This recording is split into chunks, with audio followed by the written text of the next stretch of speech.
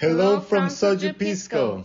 Today we are visiting the Old Korean Legation Museum in Washington, D.C., a historic house museum that served as a diplomatic mission of Korea from 1889 to 1905.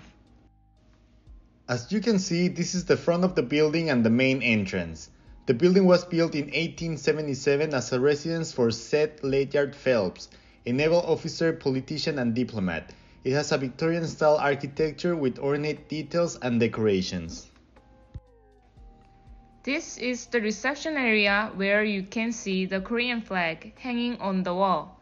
The flag is called Taegukgi and it represents the balance of yin and yang forces in the universe. The first step of our tour is watching a video about the story of the Old Korean Legation Museum and a drawing of the building. The video explains how Korea established diplomatic relations with the United States in 1882, and how it purchased this building in 1891 as its first overseas legation. Next, we enter the parlor where guests were welcomed and entertained by the Korean diplomats.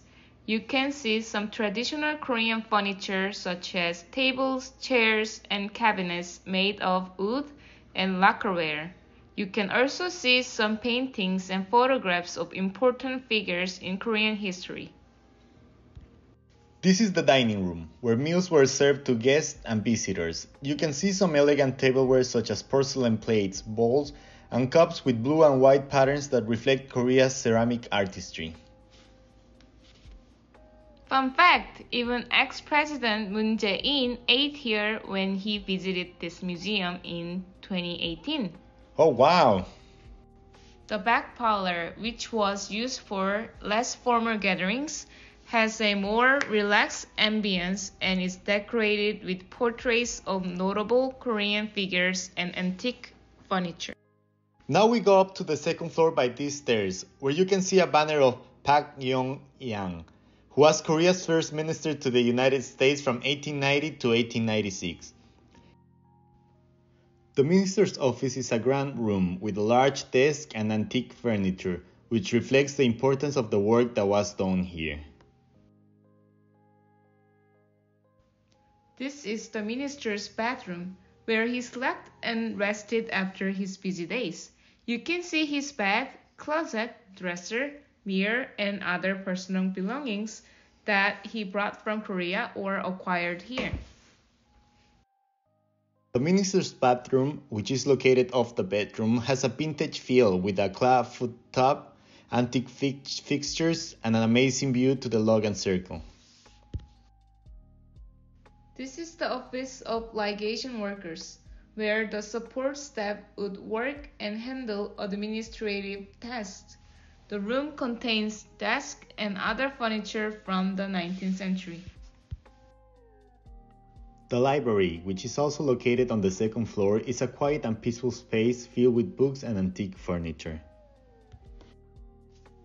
Now, we go up to the third floor by the stairs, where you can see an exhibit that showcases the history and culture of Korea and its relations with the United States.